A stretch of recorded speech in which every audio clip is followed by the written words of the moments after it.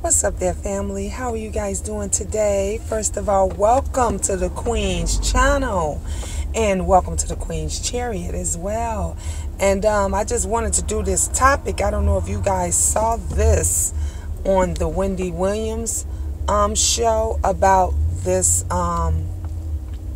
young kid that basically was asking someone to prom. And he said, if I was black, I'd be picking cotton. But I'm white, so I'm picking you. And he put this on a poster board, as you can see. And he had walked around with this up at the school all day. The school officials or anyone did not chastise him, did not tell him to take that down, that was inappropriate or anything.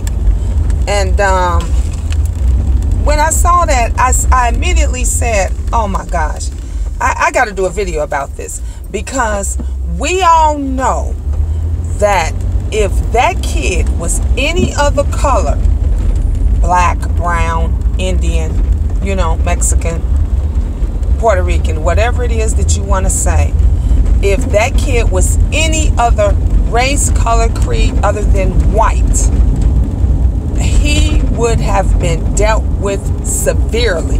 You talking about a prom? Please, that kid wouldn't even had to been able to go to a graduation. Do you understand me?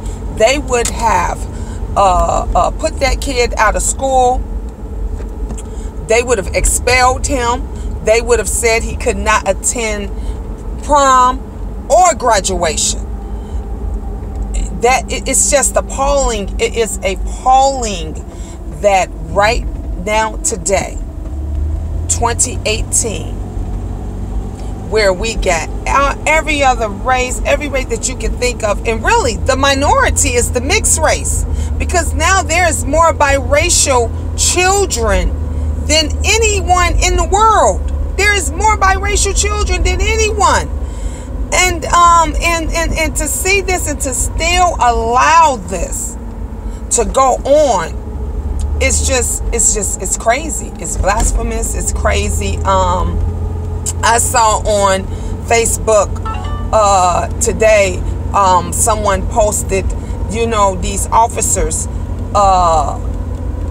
literally beating this kid damn near to death for no reason at all. The kid's not fighting back. He's not doing anything. The friends, two of the kids' friends, one a girl, a female, and one a guy, is filming the whole thing and saying to the officer, stop hitting him. He's not hitting you. Why are you guys beating him? He's not doing anything. And then the officers get, upset. And then one of the officers punched the young lady right while she's on camera. Another officer, they decide to come up and arrest the boyfriend. It's just it's beyond ridiculous, the things that are still going on. But the one thing that bothers me is, why should we be appalled? Why should we be bothered or upset by all this heinousness and stuff that's going on when we are doing it to each other? We are still doing it to each other. We are still blasting each other. We're dragging each other. We're gagging. We're roasting. We're being so fucking disrespectful to each other. But you want this racism shit to stop. I have not cursed a lot in a while, but this has really pissed me off.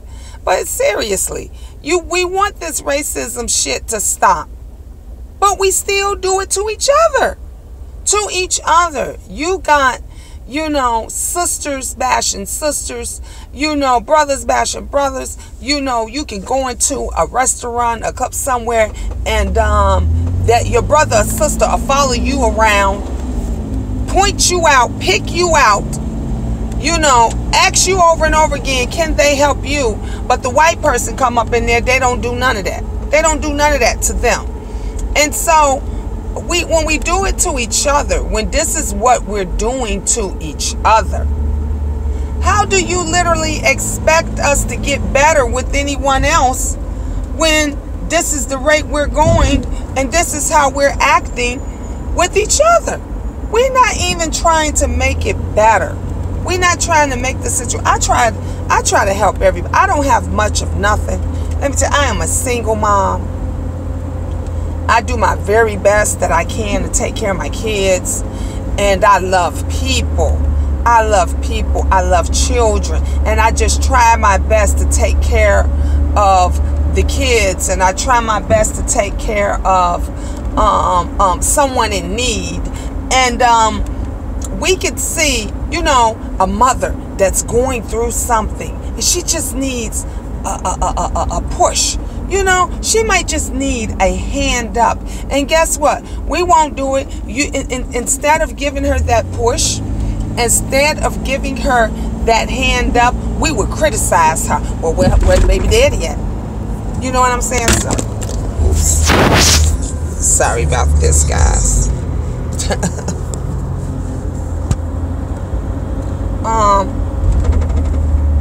That bump just really did something.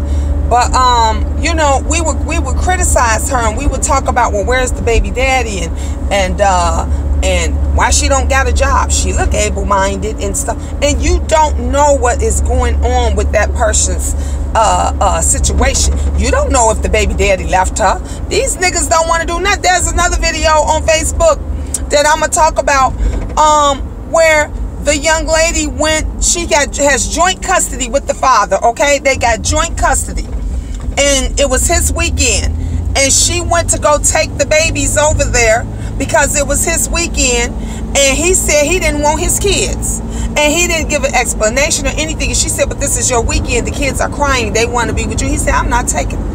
I don't want them. So she called the police, and the reason, and a lot of people probably said she wrong, you know, why I don't think so. She wanted to get it on tape. She wanted to make sure, because these motherfuckers will sit there and say, I went to try to get my kids and she wouldn't let me see them. You know, they would say, and I'm not saying all men, because all fathers are not bad. There are a lot of good fathers that want to see their children, that want to spend time with their kids. And let me tell you something, all baby mamas is not good. It's some trifling ass baby mamas out there that got some good daddies, and they just some trifling ass bitches, and they want to make his life harder. But this was not the case. She was bringing the children to him. He didn't even have to pick them up. She was bringing them to him. And he at the girlfriend's house, and he lying about his car, and he lying about all of this stuff. And she said, I just want this on tape, so when I go for full custody, you ain't got shit to say. And the officer said, well, you got what you needed. You got the recording. You got, honey, she recorded everything. She recorded the female's house. She recorded their cars, their license plates, everything. And I don't blame her. Not one bit. I don't blame her, because this is what it's a shame that this is what we have to go through. Nobody anymore wants to do the right thing. Hell, nobody anymore wants to do what's fair. If you really want to know it or not, you got motherfuckers that don't even want to be fair. You know what I'm saying? Let alone just do the right thing. They don't even want to be fair. And so it's just, that's just crazy, and it's just messed up. But for that, back to that, the kid at hand, for that kid to be so fucking comfortable with being able to draw that poster and make that poster, and I'm sure the parents seen that. This weighs a lot on a parent, because let me tell you something. My children goes to a predominantly white school, and I thank God so far that they have not had any issues or any troubles or anything. My older children have even graduated. You know, my daughter was the first senior class to graduate from her school, and everybody, you know, seemed to get along. It was okay. They had little issues with her, because she had, you know, there was a few teachers that was up in it that you knew was kind of prejudiced, that you knew had problems, and I would have to come and check them. But my daughter was the type of person that you ain't her mama, and if you ain't gonna talk to her with respect, she's not gonna give you respect. And so she had more credits than she needed to graduate, baby, bye. When she had all those credits and stuff that she needed, more than she needed to graduate, they said she don't have to come back. She's good. She don't have to come back. She could go ahead and take the rest of her vacation, because she got everything that she needed. And you know, this was all done because they didn't want, you know, to be bothered with a student that was gonna step up. Honey, I told my child, my baby, I used to tell them, go into the bathroom and call me. If you have any issues, go and come. Don't argue with them. You ain't got to go through all that, honey. Go into the washroom and call me, and I will be up there in a hot second. And they could never figure out how it was that I always got up to that school within minutes. You know what I'm saying? Within seconds. They never could figure that out. And it was because my baby called me every single time. But, you know, Sydney, she was the type that, honey, she gonna check you first.